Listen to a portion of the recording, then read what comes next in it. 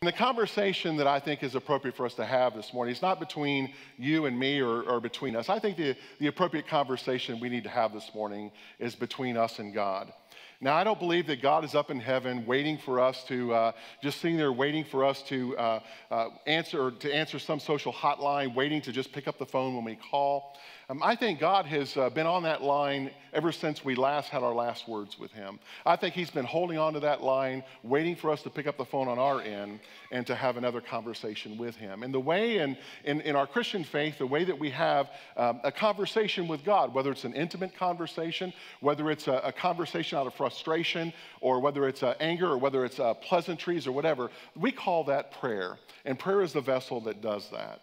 But I've discovered through the years that a lot of people sometimes get a little confused about prayer. Sometimes people actually misunderstand what prayer is, or they misunderstand what prayer is for. And many think that prayer has to be something formal, that we have to have just the right words to share. And in fact, Paul even says in his writings, he says, in those moments when we don't even know what we're going to say or how to say it, that the Spirit will groan on our behalf. So God sometimes places those words in our mouth when we come to a time of prayer. But I think it's really important today that as we talk about prayer, that we come to a great basic understanding.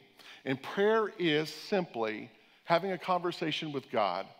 I heard a story about a man who attended a downtown city church, and every day he worked not far from his church, and every day he would walk to his church. At 5 o'clock when he got off of work, he'd walk to his church, and he would go inside, and he would spend 45 minutes inside that church. He would do that every day. And there was a construction project, you know how that is. Anytime you took around, there's construction going on. There was a construction project that was going on nearby, and the construction workers started taking note that precisely at 5 o'clock every day, this man was walking and going inside of his church, and they noted 45 minutes was the length of time he was there. So he came out one day, and one of the construction workers just had to ask, says, "What in the world are you doing in there?" He said, "Well, I'm praying." And you can imagine that probably brought up more questions, and it actually did. And one of those questions is, well, what does that mean? And another question became, well, how do you do that? And the last question was, what do you expect when you pray? And the man said it's quite simple. He said, I go into the church, I walk up to the altar, I kneel down, I fold my hands, and I quiet my heart. And he said, and after I've taken the time to just quiet my heart, he said, I begin to speak. And he said, I just say something very simply, and I just say, God, this is Harry. I'm here today. And he said, and I'll just stop and I'll just listen. And after a while, I'll feel the impressions of the Holy Spirit on my heart and God's voice in my ears. And I'll hear the Lord say, Harry, this is God. I'm here with you today. And I just pour out my heart, he said, and I pour out my heart to God. And we have this wonderful conversation that goes on. And in that midst of that conversation, we share a lot of things. But more importantly, I understand what it means to be in a deep, abiding relationship with my Heavenly Father. Now, see, you and I, we can have that too. And sometimes we think that having a solid prayer life is just too hard. We find out that we're stressed with time. We feel like we're inadequate with our words. We feel like we're just not smart enough to know what is it that God would like to talk about today. But specifically, God invites us every day to set aside some specific time to be alone with him and to have that conversation. And the thing that we have to remember is that our prayers need to be a two-way street. That when we pray, it should not always just be filled up with us just conversing with God and chitty-chatting with him all day and just telling him everything that's on our mind and all the things and problems that we're going through. But we need to also to learn to listen. In fact, one of the greatest prayers that I learned in my adult life later on as I became a pastor was, when I'm going through some really tough times, the prayer that yearns in my heart is, Lord, what is it that you're teaching me through this situation? A well-known saying is that prayer changes things. Maybe you've seen that. I have that on a little placard in my office. And I want to up that up a little bit, and I want to modify it. Yes, prayer changes things, but I think there's another level to this, and I think that prayer changes people. And I think that as prayer changes people, then people change things. And I truly believe that prayer, the responsible part of what prayer is in our conversation with God, is that we become molded and become the spirit of the person that he's created us to be. And in the midst of that, we begin to hear and learn the plans that God has for us. But you know, when we begin to pray and when we begin to have those conversations with God, there comes a warning. And that warning is, be very careful what you pray for. David, the great king, learned this, and he writes in Psalm 139, he says, search me, O God, and know my heart. Test me, know my thoughts. Point out everything in me that offends you, and lead me along the path of everlasting life. Now, I want you to think about those words of the psalm that David spoke, you know, to test, to seek, to point out everything that offends. And I really think it begs the question, when we think about those kinds of things, do any of us really want to be searched by God? In fact, I'd beg the question to ask in this other point is, you know, what David was saying, God, test me. David was saying, look into my heart. David was saying and crying out, if there's any fault in me, anything at all, Lord, please point it out to me. Point out anything that offends you. And I can tell you that kind of prayer can be very dangerous. I mean, how many of us go to those that we love, like our husbands and our wives or our best friends? How many of us look them in the eye and say, please point out to me everything about me that offends you about me? Tell me all of my faults. How many of us do that? None of us do that. And so this is the kind of prayer that is so important, that as we get close to God, that David says to open ourselves, to open our hearts, that we need to be open in what God is knowing about us. And here's the key point. God already knows everything about us. So there's no reason to try to hide whatever it is that's in our heart. It's kind of like when we ask God to search us, it's like going through an airport x-ray machine. You know, you go through the x-ray machine, the TSA screeners, they x-ray your bags. They see everything that's in your bags. Just as we come before God in prayer, God sees everything at all that's about our heart and who we are. And when we, like David, come before God like this x-ray machine, we need to say, God, examine me, x-ray me, look me through and through, find whatever faults are inside of me, whatever those may be. If I have faults with people, if people have faults with me, if I have faults with whatever it is, if I have sinned, if I am not living up to the life that you've created me to live, Lord, search and seek and point those things out to me that I can become the better person. And with that prayer, David says, we must also say, Lord, we will listen to what you have to say, and we will abide by those words. You see, prayer is talking and listening, isn't it? But let me tell you a couple things that prayer is not. First of all, prayer is not a religious activity. It's not something that we do for the sake of just doing it. Prayer is not something that we do just to bring onus or the spotlight on ourselves. In fact, we learn in Matthew 6:5, Jesus said when you pray that you should do it in quiet, that you should not make a spectacle of yourself. The reason why Jesus spoke out against that was that all the religious leaders at that time, basically they were doing everything in their power to make sure that all of the peasants and all the Gentiles and all of the people who were of lower class would see how pious that they were. That if people saw them praying in public, they would think, wow, that is a really religious person. But deep down, Jesus knew that the prayers of those individuals at that particular time were not prayers for God's kingdom's purpose, were not prayers for the fulfillment of the kingdom's purpose. But those prayers that were being uttered at that moment when Jesus said those words were self-centered prayers.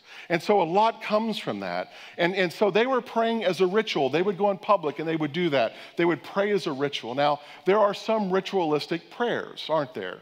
When we have a meal, it's probably ritual that, like me, you sit down and you have a prayer to thank God for the blessings of the gifts that you've received that you're about to partake in eating.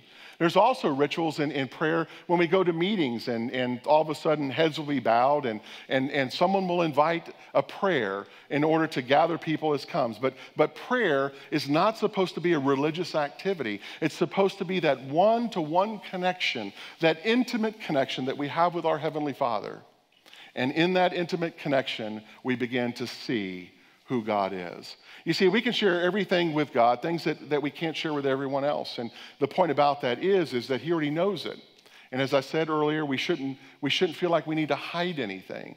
So if you're afraid of approaching God, if you're afraid of as David said, bearing your soul and your spirit to the Father, the Lord says, do that.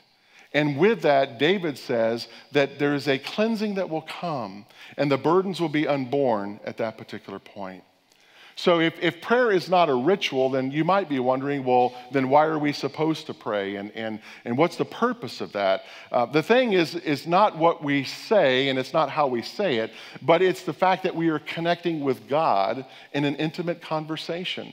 That's the purpose of prayer. That's the importance of prayer. And as we begin to connect with God, it's like a tree being planted near a body of water, that the more that those roots are watered, the deeper that they go, and the stronger that tree becomes. So it is with our souls. So it is with our character and all. Ian Bounds says that prayer is the language of a man who is burdened with a sense of need. And certainly as we feel those burdens in our hearts, that intimate conversation that we open with God will bring transformation in the things that which we seek. If we want to become more like Jesus, if we want to become more filled with patience and kindness and love and grace and peace and all of those things, then we need to make sure that we're spending more time with him. And the way we do that is through prayer. We do that, and as we pray, God pours into us, and we pour also into our relationship with him. Here's a second thing that prayer is not, and this is one that a lot of people sometimes get caught up into, and prayer is not magic. If you pray for something, it's not automatically going to happen. If a congregation our size, it's clear to understand that many of us would raise our hand and feel like at some point in time in our life that our prayer was not answered the way in which we want. In fact, I would be willing to bet that all of us could say at some point in time, something that we prayed about didn't happen exactly the way in which we had asked. So we understand that prayer is not magic. It's not that if we do it, that something automatically is going to happen. In Acts chapter 8, we learn the story of a man called Simon the sorcerer. And Simon was a man who had built his entire life on sorcery and making things mysteriously and mystically appear and disappear and bringing favor upon people and showering them with gifts and things that they asked him to do. And he was doing all this through magic. In verses 9 and 10, the Samaritan people had come to a point where they saw Simon the sorcerer as kind of a demigod. And they called him the Great One, the power of God. And we see in that relationship that some falsities were being brought forward. Well, Philip, one of the disciples, preached a great sermon, and Simon the sorcerer happened to hear it that day. And the scripture says in Acts that Simon was so moved by the words and the truth of what he heard that he asked Philip to baptize him. And Simon was baptized. Now, you would think that he would have gotten it then, but he didn't. Because then all of a sudden, Simon sees Peter and John laying hands and invoking the Holy Spirit into the lives of the new believers. And Simon went and began to pull out his treasury saying, I'd like to purchase that gift as well. And Peter excoriated Simon and said, this is not at all what this is about. And Peter writes, or Luke writes about Peter in Acts 8, may your money perish with you for thinking God's gift can be bought. You can have no part in this, for your heart is not right before God. Turn from your wickedness and pray to the Lord. Perhaps he will forgive your evil thoughts, for I can see that you are full of bitterness and held captive by sin. You see, some people think if you just pray a certain way, they think if you just pray hard enough, they think that if you say, but I believe that this is going to happen, that all of a sudden magically it's going to happen. But let me tell you, that doesn't work that way. In fact, we find out that God is not a puppet on a string, and he's not a bellhop. He's not somebody that we can tell to go do this or that or to make this happen or that happen. God is God, and he's sovereign, and God enacts the way in which he enacts. I want you to consider an analogy this morning. We discovered a place that I'm not allowed to go to anymore. When we were on vacation, Patty said, we're not allowed to go here anymore. It's a retro candy store on Gulf Boulevard. I don't know if you've seen that. But let me tell you what, I hit the mother lode when I found that place. And I was just like a little kid, and we went inside, and there were things back. You remember those little wax Coca-Cola bottles you'd bite off? And yeah, you remember that? And the lips with the teeth in it, there were wax and all this stuff. And I mean, the hard candy and all those things.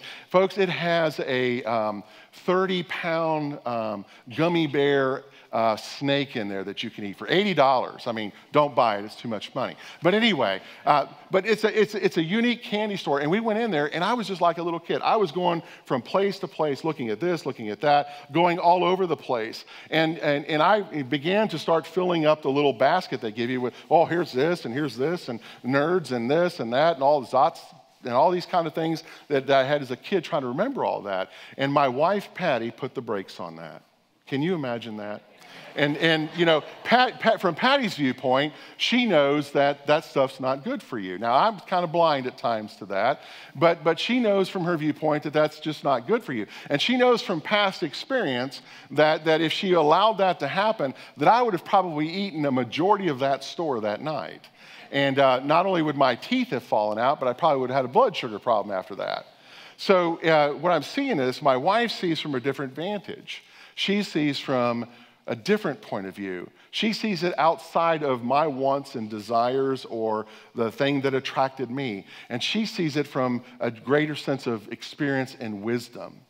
And that's the point I'm trying to draw with God with this analogy. Sometimes when we pray and we say that that's exactly what I need, I have to have it, or it has to work out exactly this way, or one of my favorite prayers that I hear people say, God, change that person versus change me, you know, kind of thing. You know, what we find out is that God chooses not to answer every prayer that we pray, because he knows that if every prayer was answered exactly the way that we asked, it would change the dynamics of the people that we are. Now, I know that might be a little hard to understand for a minute, but think about it. You know, when I was a kid, I wanted to own Hawaii. And when I was a kid, I prayed, God, give me Hawaii. Now, was that a stupid prayer or what? It was a misguided prayer. But God did not award me Hawaii, obviously, because he knew that that was not something that would glorify his kingdom or to bring glory to him. So the Bible also tells us in 2 Corinthians 1:20 that all the promises that God has ever made have been fulfilled through Jesus Christ. So if you've ever wondered, does God fulfill his promises when I pray? Absolutely. How did he do it? Through the life, death, and resurrection of Jesus Christ. And we see the significance of that. But when Paul writes those words, that the promises that God made have been fulfilled through Jesus Christ, we need to add an amen at the end of that. And the reason we need to add an amen to the end of that is that the amen means so be it. We need to come to that understanding that all of God's promises for us have been fulfilled through Jesus Christ. And that's the significance. Prayer is just not supposed to be a litany of things that we want, but it's to be an action where we partner with God for the purposes of his kingdom. When Jesus came into the world, what were his words? The kingdom of God is at hand. So we are to partner through prayer for the purposes of God's kingdom. And in prayer, we partner with God, and God partners with us in return. And here's something that I've learned, that as we partner with God in prayer, we begin to understand a little bit more when things don't work out the way that we had asked, why they may not have. When we become more intimate in our relationship with God, the things that we're most fearful of aren't so scary anymore. When we bathe our lives in prayer and have a loving relationship with our Heavenly Father, and when we begin to understand the will of God and the love of God in our life and in our families and in our workforces and in our church and in our communities in the world, we begin to see a different perspective of what it means to bring the kingdom's focus here on earth. Take a look at Ezekiel 47. Ezekiel, the great prophet, described what he prophetically saw as a temple. And he told the people, he said, I want you to see a temple. Now, back in those days, remember, temple worship was the center of the Hebrew community. The temple had been devastated. The people had been taken off into captivity.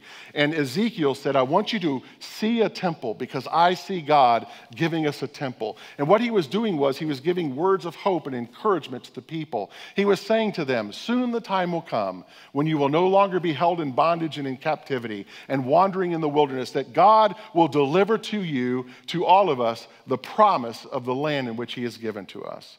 And Ezekiel said that the temple has a river flowing. And in that river, the river had great strength and depth. But if you read Ezekiel 47 and you read about the temple that he's describing, this river that he's talking about is unlike any other river you'll know. This river flowed uphill. Now think about that. How many of you ever seen a river that flows uphill? You probably haven't.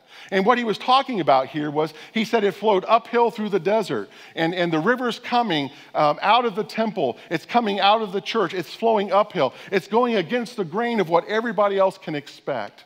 And listen closely to me. Imagine that river flowing uphill against any expectation or thought that you might have. It's bizarre. But it brings a point because it begs the question, why are we surprised then that walking closely to God, talking closely to God, listening to God, why are we surprised that also causes us to go uphill? That we're not going down low, but that we're going uphill in the midst of that.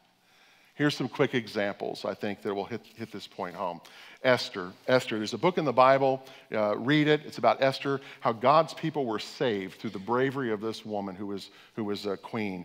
She went against the norms of society. Esther, the law of the land at that particular time said that you could not stand before the king or even ask the king a question unless the king personally invited you.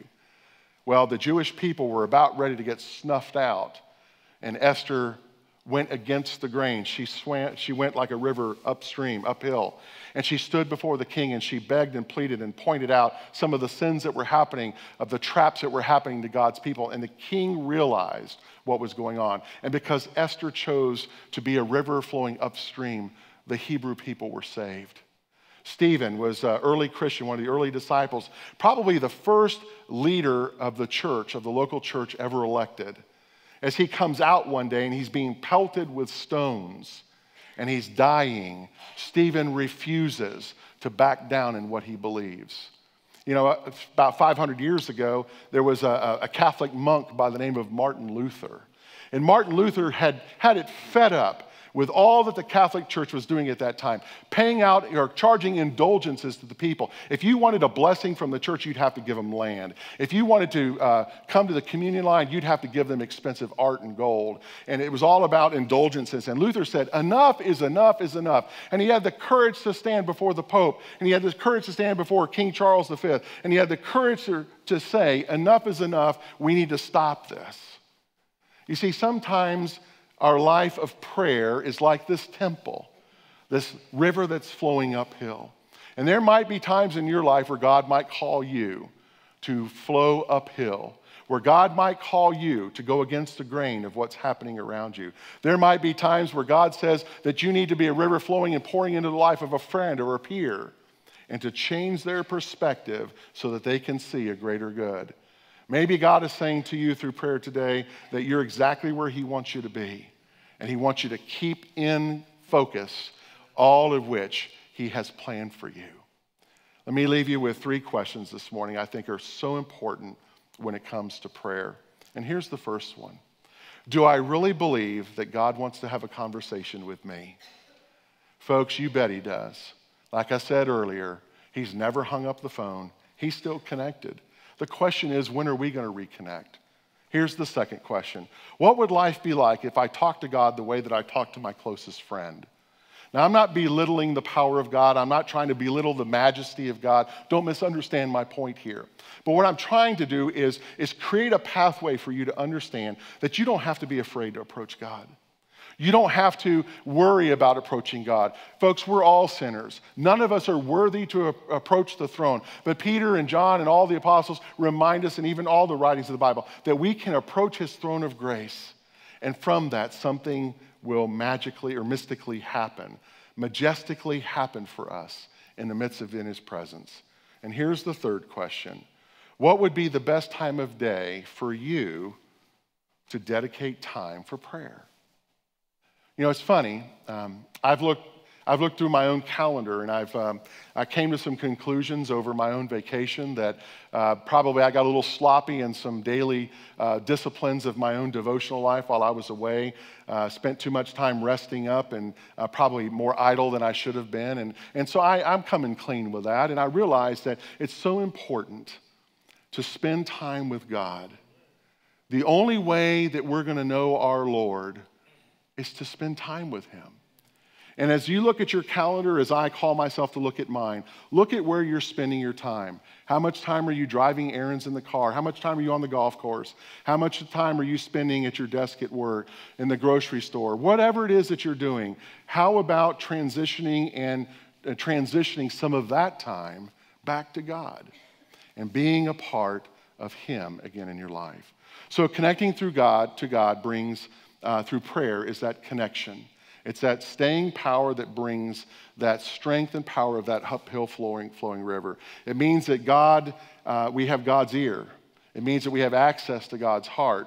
It means that God's always patient with us. He's ready to be there for us at a moment's notice. And He's willing to always give a word of encouragement and direction. But most importantly, the only way this is going to happen is if you and I choose to connect in prayer. Let's pray.